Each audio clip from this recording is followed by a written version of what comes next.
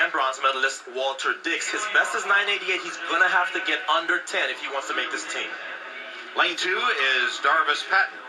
So experienced. He has been in the Olympics and the Olympic final before, but not a given that he makes this team.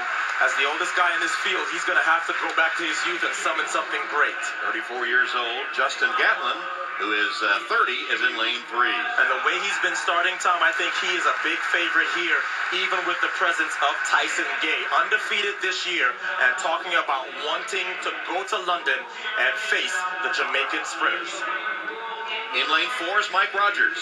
And Mike Rodgers has made U.S. teams before. He likes this track. He's run 9.85. That's his personal best on this track.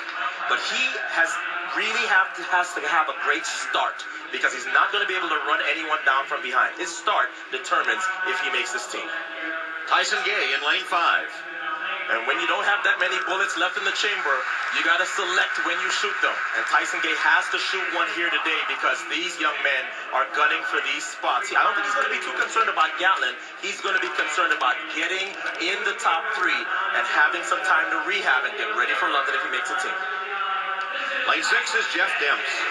And Tom, as you know, he gave up his football career to become a professional sprinter. I talked a lot to his coach, Mike Holloway. They believe this is the right decision, but I'm sure that decision will be weighed based on if he's able to get top 3 here in this final.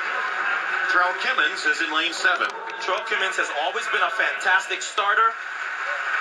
His focus has to be the final 50, because he's always out well, but he has to relax when the pressure starts and the fatigue starts in the latter half of this race. And with his leg wrapped, Walter Dix is in lane 8. And Tom, his coach John Smith said that they had a mutual decision on this, and he said, Walter said, I'm a warrior, let me go out there. So this is a decision that was made by both Dix and his coach to allow him to run, but he is definitely in trouble in terms of being with that leg wrapped. It's tough to come out and face some of the fastest men in the world with 2 good legs, let alone 1.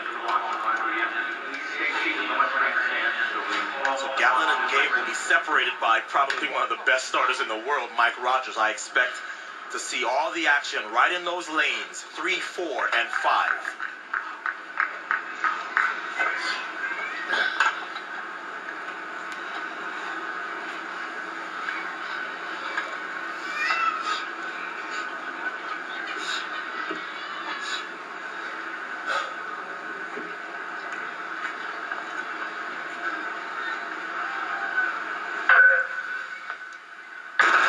There's the start. Rodgers away with Gatlin there and Tyson Gay as well.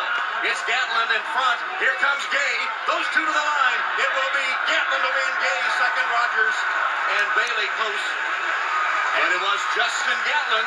And Justin Gatlin has just run a legal 9.80, so a new personal best. And the comeback is complete for Justin Gatlin.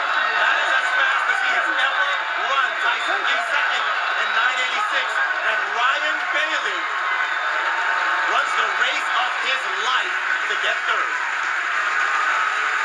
There's Bailey, who was in lane 1 and got the 3rd and final spot on the U.S. team behind the headliners, Gatlin and Gay. So Tyson Gay accomplishes his goal, I think, of just getting on this team.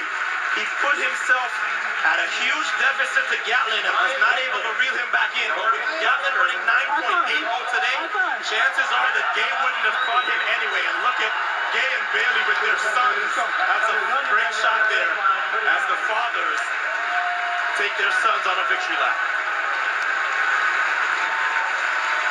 So, Tom, we knew that a lot of the action was going to happen here.